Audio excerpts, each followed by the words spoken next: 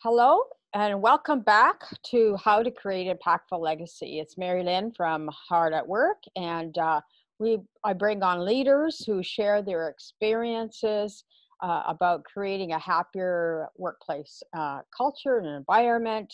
And so we're just here to have a conversation. And today I have on the call with me is Christopher Salem. I hope I pronounced that right. And so Chris, You did. thank you to the show and joining me today. So can you just maybe tell us how you got started and go from there? Well, absolutely. Well, Marilyn, thanks for having me on the show, and it's a pleasure to be here. I spent a majority of my career prior to do what I do now in sales. So, when I was involved in sales, I had started working for companies and then eventually representing companies. And through that process, I really got to know not only myself, but understand other people.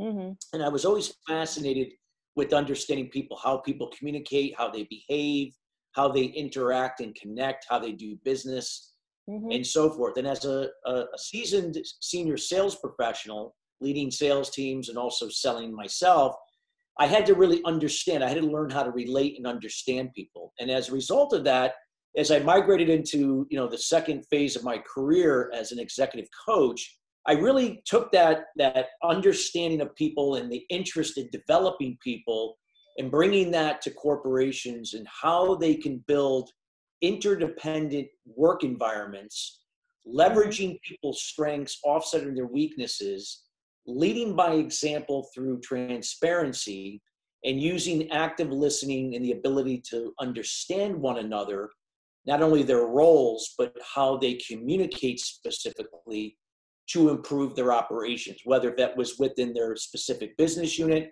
across multiple business units, or the entire organization. And I'm a firm believer that when you build interdependency into the workplace and improve communication where it's specific, it's understood by everyone, and you do this leading by example, it just leads to more productivity, efficiency, and of course, profitability, and also raises retention in the workplace, keeping skilled employees that are necessary to grow the business. So that's something that, again, where I was and where I am today and why I continue to do why I do what I do.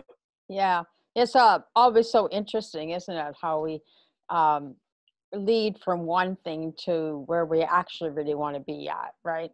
It's always interesting. I always learned that about sales too. I started out in sales, and it was always interesting to see how people dressed, what they said, and all that stuff, like you were saying, and you get to pick up on that and say, okay, cool, okay, no, okay. You just learn so much when you're in sales. Absolutely. As you have expressed already. So with this interview process or show thing, what I like to do is more like find out some of the challenges that you find that your clients have, and maybe some of the bigger problems they have, and how you may be able to help them solve that.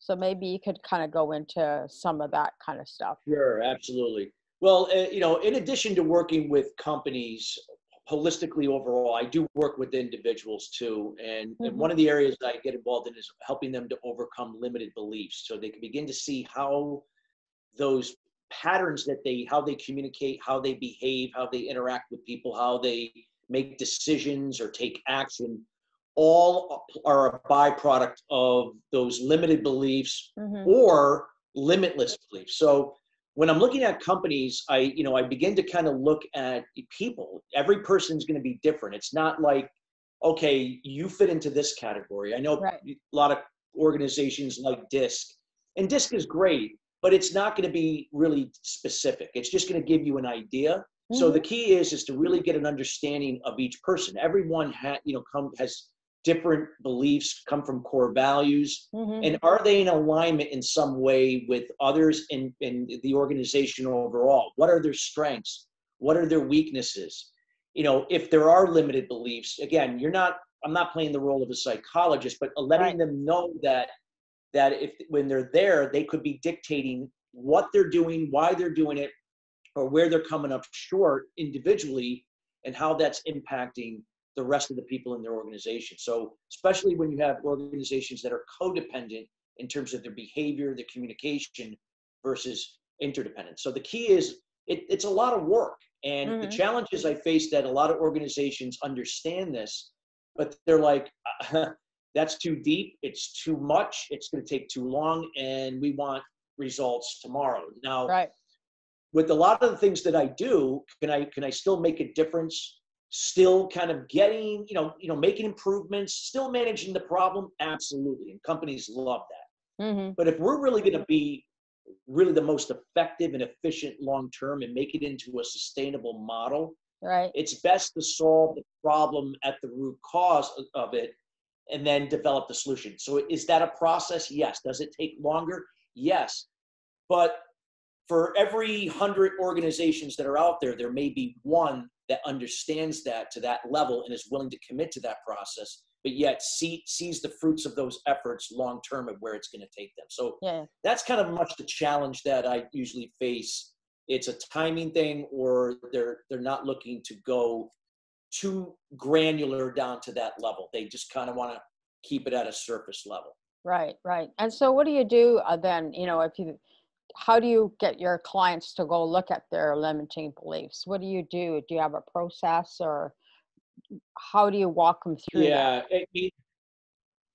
So basically what we do is we try to look at, is the company core values in some way, would they adopt a growth mindset philosophy? A growth mindset is that we recognize individually and as a company, are we coming out of our comfort zones to do different things that are not only good for us individually, but for other people in the organization? Are we willing to take risks? Are we willing to be, to kind of not have a box and just think freely to come up with new ideas and innovations that will transform and disrupt the industries that we serve?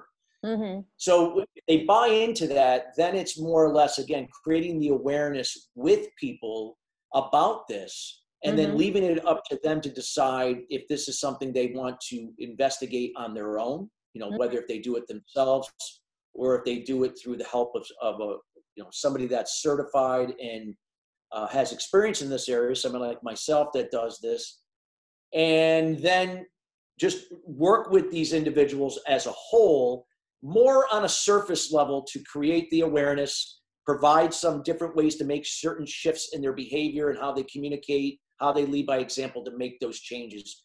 And while companies do that and they do see the results, I always tell them that to make this sustainable, that this has to be consistent over time, right? 6 months, a year, because it could take a year, maybe 6 months to a year before these new habits and disciplines and how people communicate differently got to be done over and over before it becomes consistent. So there's a lot of accountability.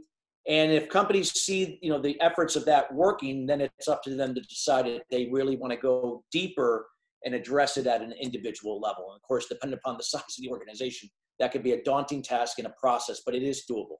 Yeah. No, absolutely. Yeah. I see that a lot when I do my work, is that, people just have some great insights and they go, wow. And it doesn't take long at all. Right. But you have to be willing to commit and stick with it, and keep going Absolutely. with it. Right. Like you say, over the long term, as well. Yeah. Because other things do come up. Right. I just call them beliefs. They're not really limited, because positive beliefs could be limited too. Sure. Well, it's like it's like you might think you're only capable of doing this to this level. Yeah. While somebody is saying, I can do it at this level. Again, it's your confidence level, it's your level of self-esteem. It's all correlated with your whether if you're operating from a fixed or a growth mindset, fixed being limited beliefs, growth mindset coming from limitless beliefs. Yeah. There's so many different levels of belief systems that we have, and which ones are a hindrance, which ones are, well, it's good to fix, but you could do that later, but kind of thing. So I totally get where you're coming from on that. So some of the things is that, can you share a story and maybe of a client that you worked with that was very successful and you were able to help them to further grow what they were already doing? Yep. Yeah, I mean, well, I've had several individual clients, but I'll use, since we're using companies, I'll Well, use you know, companies to keep whatever it one you consistent. want to use, that's fine with me. Yeah, no, I'll use a Yeah. company. Matter of fact, I'll use a recent example, again, without naming the company, just Yeah. because, keep everything confidential. But I had Yeah. an organization I worked with earlier this year in January and February, where we worked with their senior and middle management. We're talking about a company about the size of roughly around, 700 people. Mm-hmm. And so not a big organization, but not a small organization by any Right. means. And they manufacture different types of products that you would find, like health aid products that you'd find in a pharmacy, kind of like Okay. white labeled products. Okay. And again, very old fashioned in a way, traditional leadership, kind of old school, Mm-hmm. which, at the time was, that's way things were. And so as a result of this organization, you had a lot of people that were, baby boomers, then you had Gen Xers, you had, you had millennials, and then even an influx of some Gen Zers. So again, I don't like to categorize things, but nonetheless, because of that diversity, you Right. obviously there's going to be different ways how people communicate and how they interpret things, how they look at things, what are their values and principles. Mm-hmm. And when you have a diverse group like that, even only with 700 something people, there's going to be conflict. And Right. obviously there was, and the communication. So as a result of that, over about an 8-week period, we were able to work effectively on improving their communication skills, understanding themselves, Mm-hmm. understanding each other, knowing each other's roles. So even though you might say, well, I know what he or she does, I know their title, Yeah. but that doesn't necessarily mean you really understand their role. Right. And so we got very clear on their roles. We got clear on their functions, their Mm-hmm. duties, and learning how to communicate where we relate and listen to understand versus respond. And we did, we were talking about assertive communication, active listening, leading by example, just to keep it short. I won't go too granular on it, Yeah. but nonetheless, it all led to major improvements overall with the communication, not only amongst each other from department to department, but also even more importantly with their own staffs that worked underneath them, where they saw an improvement in efficiency.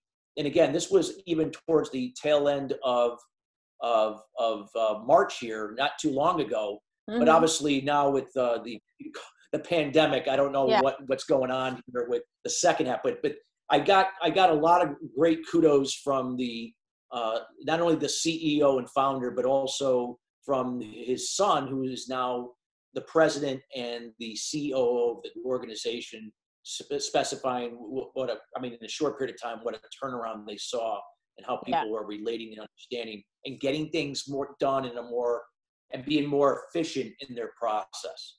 Yeah. Yeah. Because it's always the breakdown of communication that's the biggest angst, right? And helping them Yeah. understand that and communicate more effectively is always a challenge, right? Even between individuals, like you and I Oh could yeah. have a misunderstanding, right? And we have to figure out how we're going to resolve that so that we can move forward.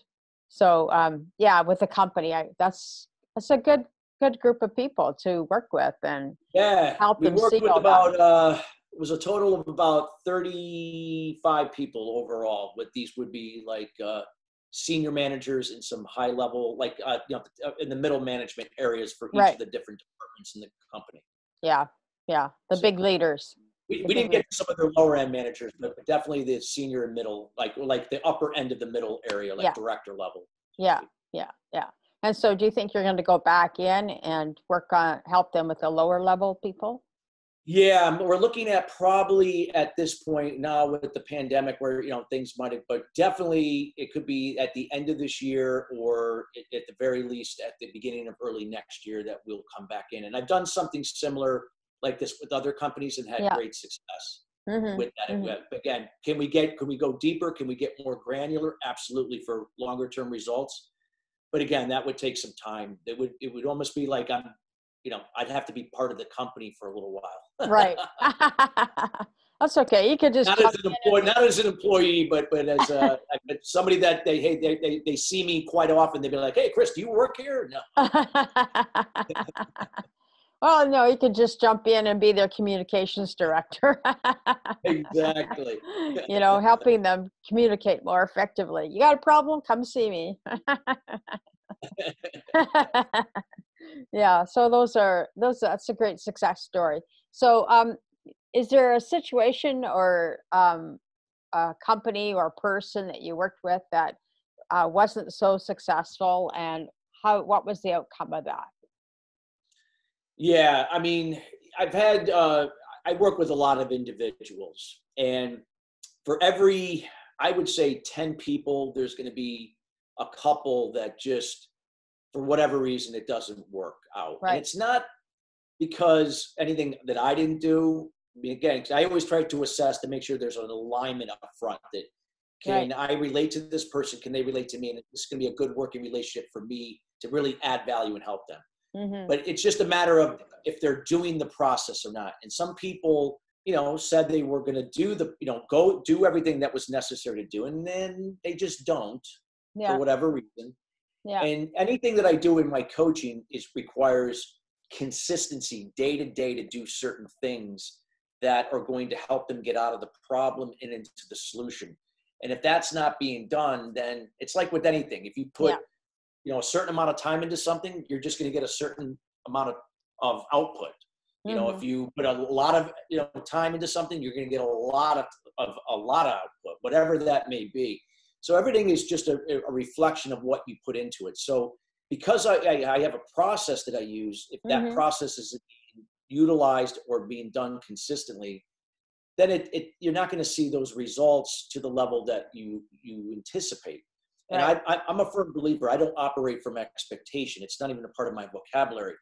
I operate from a process. I control what I can. I let go of what I can't. I work the process and let the results I seek be a byproduct of that. Right. There are still some people that, while they understand that logically, they're still caught up in fixed mindset thinking, and they have expectations. Right. And they live their life out of expectations. So they're tied to results, but there's no commitment in the moment in the process. They're just kind of like winging it or hoping and wishing. And obviously that doesn't lead to permanent results. So Mm-hmm. those are the things that sometimes that there could be a struggle, and where if that happens, and so a lot of times at that point I might let somebody go and just say, hey, Mm-hmm. listen, don't stop spending your money. It's not, wait till you're ready. And when you're ready, we'll talk. And again, I don't want to waste your time as well. My goal is to see you successful, but Right. nobody can do it for you. It's either Right. you're going to do it or that's it. Nobody else. Nobody can do it for you. Mm-hmm. Mm-hmm. Yeah, that's so true. Because it's all about us anyway, right? Exactly. We can have guides or people direct us, but if we're not taking the steps, nothing is going to Yep. work, right? So, as we both Yeah, know that. So tell us a little bit more about type of clients you like to work with, and and just go ahead and promote yourself. Well, I really enjoy with companies that are innovative, are creative, really understand on some level what their core values are, and really Mm-hmm. put people first. Those are the organizations that I feel are more open-minded to really investigate different ways to be more efficient, productive, and profitable. They tend to be more the long-term thinkers than short-term, even if they're a publicly traded company where, shareholders are like every day or every quarter, hey, are we here? Are we here? Are we here? And then with individuals, again, those people that are really, they're open, they're ready to embrace, they're ready to learn, they're ready to Mm-hmm. apply, a process of knowledge that can change the quality of their lives and business forever, and doing things that maybe they haven't done before that will make them better at what they do, and understanding why they do what they do, and to be a Mm-hmm. greater impact for others through their example. So those are the people that that can really benefit from like the services that I provide. Right. The people that are looking for somebody to hold their hand all the time, and and I work with a lot of codependent people. That's why they come to me. But yet, Right. but I'm not feeding them. They're not looking for me to please and enable them. And if they're open for me to lead from a place of empathy and kindness, which you do, Yeah. then they're more likely to have success. If they want that somebody to keep holding their hand and listening and to their complaining, that would not be a fit for me. Yeah. Yeah. Yeah. I know somebody else would say, if you want honest feedback, we can work together. But if you don't want to hear it, then we're not going to be a fit. Exactly. She just tells them right up front. And I think I appreciate that of her so much because, then and stand, where you stand, and you don't have to deal with this flip-flop going on, right? Or like you were saying, the people that are codependent, and they don't like to hear the truth up front, right? So it's very clear to understand who you want to serve and why you want to serve them. So can you just maybe share to me why, in what way do you leave an impactful legacy on a business or a person?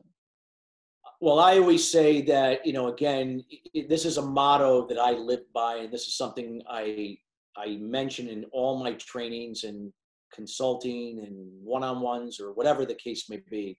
Mm-hmm. It's a motto I like to call it. It's a term I came up with called give without expectation, Mm-hmm. receive without resistance. Right. So what that means is that we can't give what we don't have. Right. So the first thing to do is we have to address ourselves to show up. How can we show up to be our best? Not to be the best, but to be our best. And from that, how can we empower people through our actions, our behavior, our communication to Mm-hmm. do the same for themselves, to find within themselves to do that? That's what creates an interdependent work environment. Right.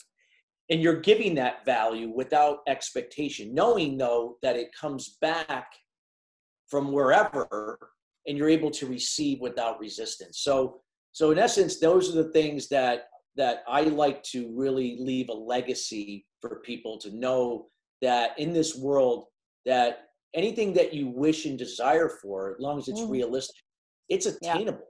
Yeah. But it's a two-way street. You have to do your part in Mm-hmm. order for the things that you can control, call that the universe, call that your faith, your higher power, whatever you want to call it, to trust to do its part. I call it the process. And when you do that, everything will work out, and you're more likely now to reach those goals, those results that you seek by that. So that's the legacy I want to leave, is to leave that whole philosophy and the process to go about doing it.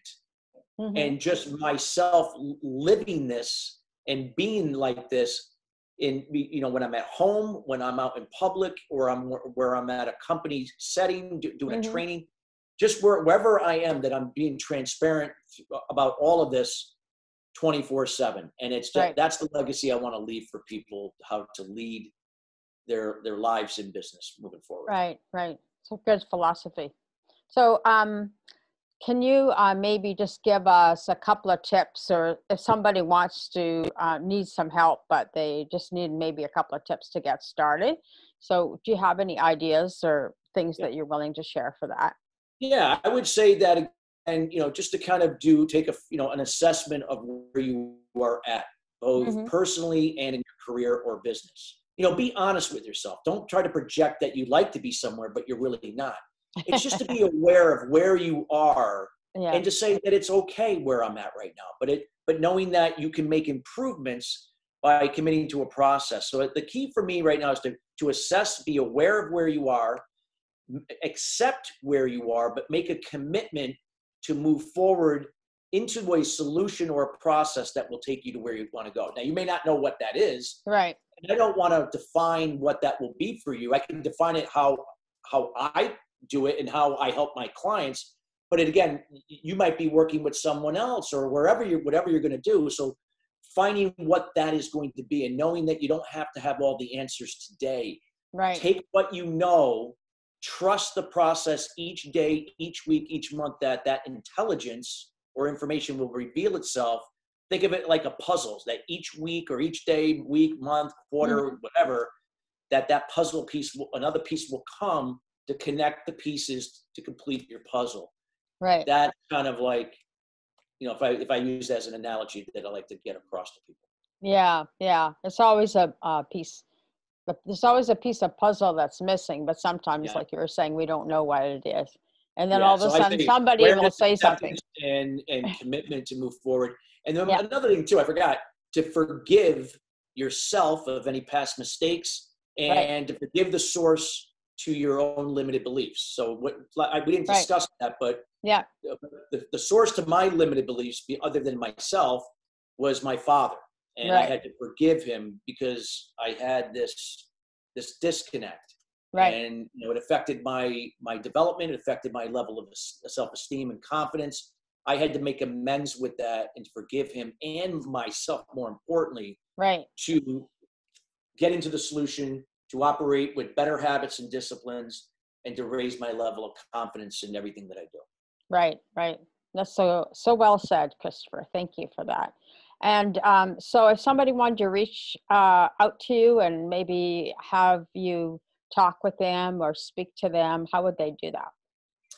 Well, I mean, the best place, I mean, LinkedIn is always great at Christopher Salem. You could check out my website at www.christophersalem, one word, ChristopherSalem.com. That's my business executive coaching and speaker website. Mm-hmm. And then I also have a nonprofit called Empowered Fathers in Action called EFA Movement.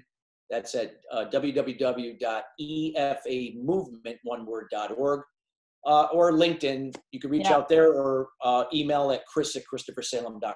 Yeah, we forgot to talk about that. Do you want to say a word about your foundation? Sure. Yeah. The foundation, more or less, Mari-Lyn, takes the same principles that I teach my individual clients and in how I create awareness also to Right, organizations looking to adopt a growth mindset in their as a foundation of their core values. It's really helping families to create interdependent family structures built upon effective communication and leading by example. So, addressing how parents can address their own limited beliefs so that right, they can be better examples through their behavior and communication. Because children observe versus, learn from what they've been told. It's what they right, observe. And this way will help them to, raise their level of self-confidence and self-esteem as they grow older and become adults, so they don't repeat those codependent or dysfunctional behaviors with their future families. So they become better leaders in their homes, communities, and their businesses. yeah, yeah. I thought it was very cool when I read that on your LinkedIn profile.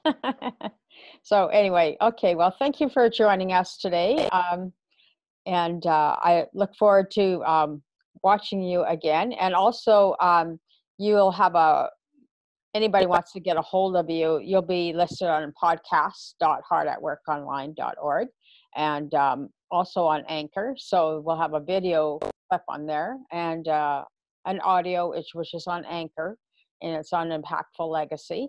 So thank you for joining me today, Christopher. So appreciate your time. I know you're a busy man, and so I'm going to let you go back to work. Enough of